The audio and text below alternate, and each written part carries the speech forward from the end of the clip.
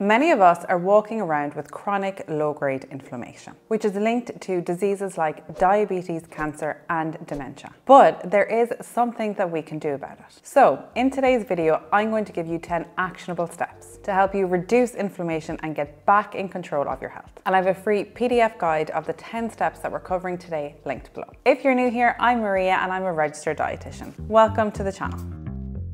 Now, some inflammation is good. It's the body's natural immune response to infection or injury. Think of getting a cut on your finger. Some inflammation is needed as part of the healing process, but it should be switched off again once your finger has healed. But now, due to poor lifestyle choices, many of us have constantly switched on low levels of inflammation in our bodies. And this can contribute to physical disease and even mental health issues like depression. Excess inflammation can also lead to muscle damage, skin problems, fatigue, soreness, swelling, and discomfort. And the foods that we eat can impact the amount of inflammation that we have in our body. Think of inflammation like a fire. Your daily food habits will act either as putting coal on the fire or throwing water on top. So let's get into the principles.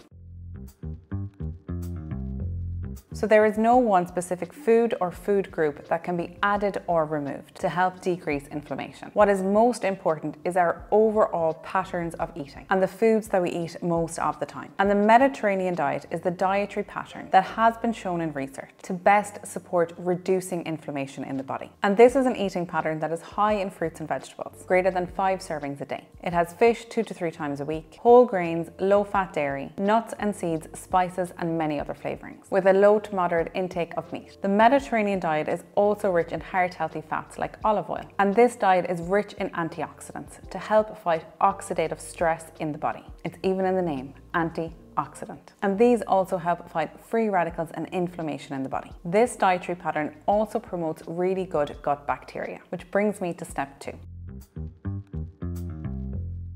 This is prioritizing eating for good gut health. So good bacteria in our gut produce compounds like short-chain fatty acids, and these can prevent inflammation. And the more good bacteria that we have in our gut, the more anti-inflammatory compounds that they will produce for us. And following a Mediterranean diet pattern will help with this. Other numerical goals, because I know some people love a target, would be aiming to have at least 25 grams of fibre every single day. Fibre is food for our gut bacteria, and it's important to keep them well fed so that they can do our job to help us. And fibre can be found in fruit, veg, whole grains, nuts and seeds, or an easy way to think of it is just plant foods. The next numerical target is aiming to have 30 different plants every single week. And this will provide our gut bacteria with variety. And variety is important to promote diversity amongst our gut bacteria, meaning that we'll receive a wider range of benefits. I'm going to pause here and ask that if you're enjoying the video so far, I would really appreciate it if you hit the red subscribe button below.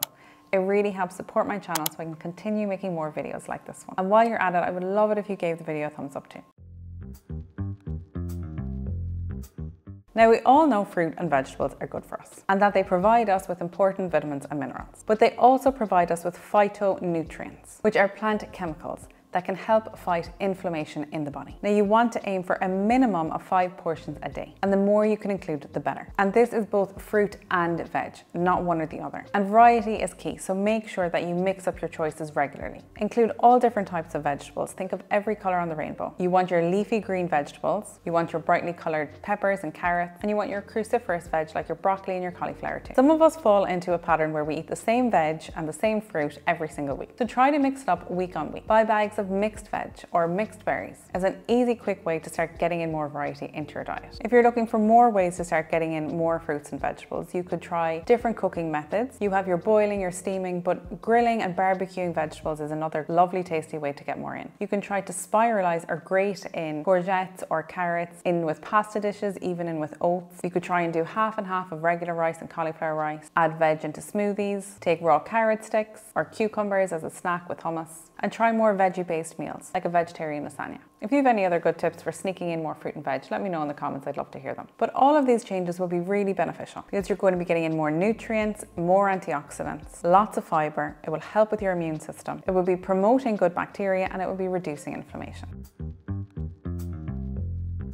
Step 4 is trying to reduce your intake of processed foods. So it's minimizing your intake of overly processed meals, cakes, biscuits, and pastries. Small amounts in moderation are okay. And sometimes we just need to choose the more convenient option because life gets busy. But it's trying to avoid too many of these foods on a regular basis. And many foods are processed to some extent. Like olive oil didn't just come out of the olives like that. It's the really ultra processed foods that you want to be more mindful of. And again, it's what we're eating most of the time that matters.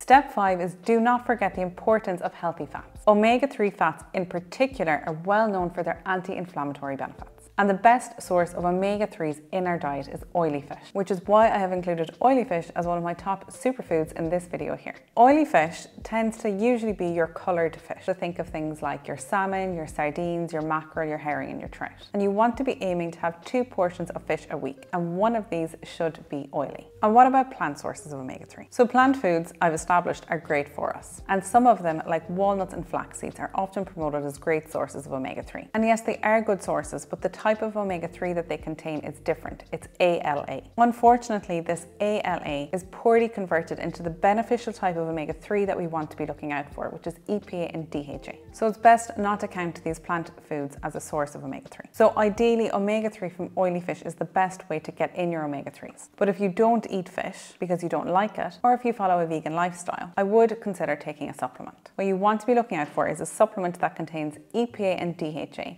at a dose of around 400 to 500 milligrams daily for an adult. And if you're a vegan, you can get omega-3 supplements that are sourced from algae. Olive oil is also a key ingredient in a Mediterranean or an anti-inflammatory diet. So it's a great oil to choose as your primary fat in cooking or as salad dressings. If you're cooking at high temperatures, you can use rapeseed oil, as this has a higher smoke point.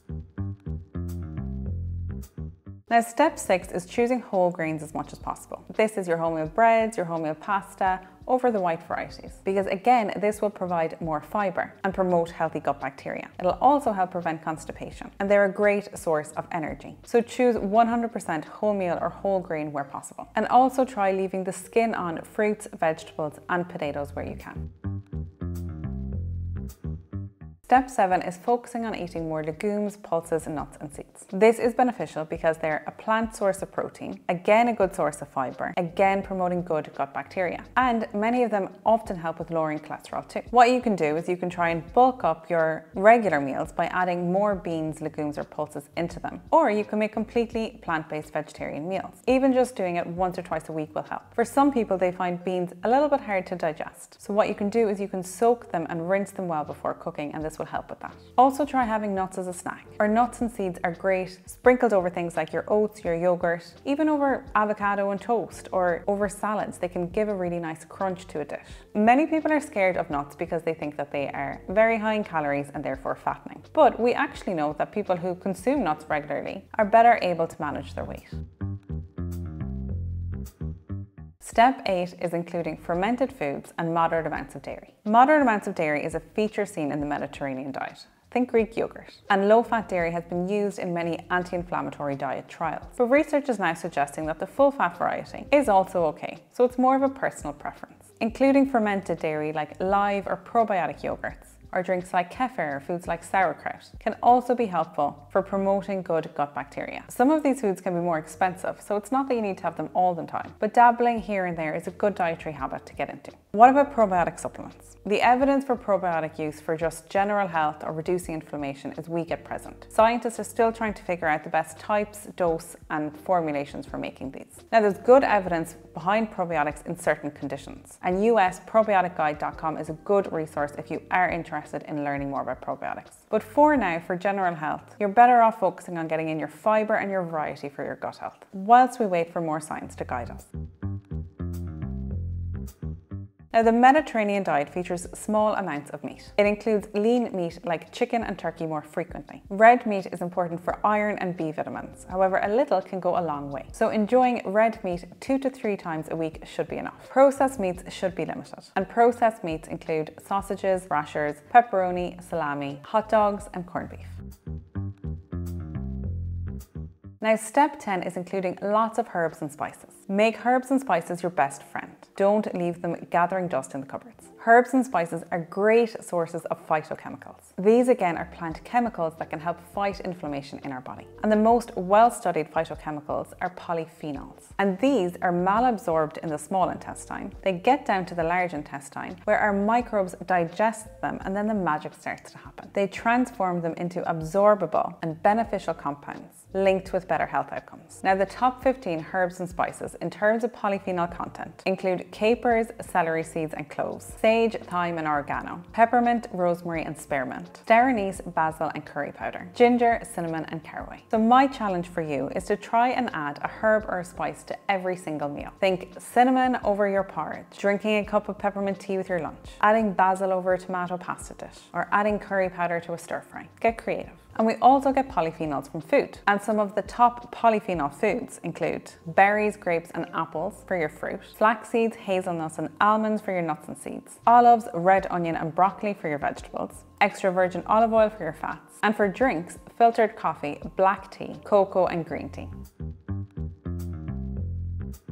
Finally, remember that managing stress, getting enough sleep, and regular exercise also plays an important role in managing inflammation in the body. A balanced diet is only one part of the puzzle. Another important point to note is that if you're carrying extra weight, this is associated with chronic low-grade inflammation in the body. So taking steps to manage this will also help. Now, weight loss is not easy, and it's a lot more complicated than what we've been led to believe. So seek support and be kind to yourself. Now, hopefully this video has been helpful. And remember that I have a free guide with all of the steps that we covered today linked below in the description box. I want to thank you very much for watching. Stay happy and healthy, and I'll see you again next week.